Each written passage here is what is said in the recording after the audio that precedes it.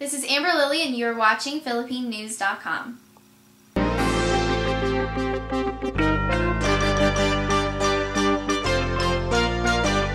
This tool is designed to measure corrosion, geometry defects, basically corrosion and geometry defects.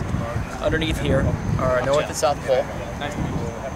Brushes induce a magnetism into the pipe wall, and it creates a circuit.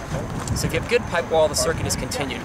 But if you have a defect, you're going to have magnetic flux leakage, which these sensors pick up.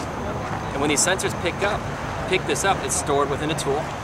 And when we do the data processing and downloading and analysis goes through it, we're able to quantify that defect depth, length, width, and its orientation.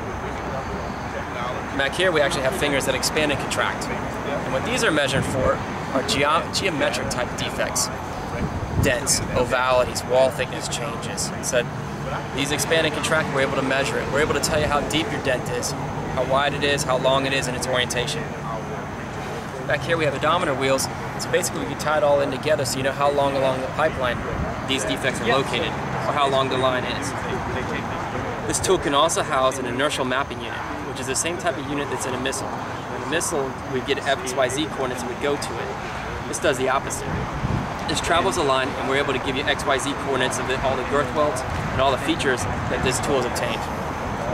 Now once we've launched a tool, received the tool, we clean it up, we download the data, we send the data back to Houston, we send the tool onto its next inspection location, and in Houston we have professional analysts looking over all the data, every single inch of the pipeline, and within 60 days we'll deliver a report with all the features and all the details of the corrosion within the pipeline.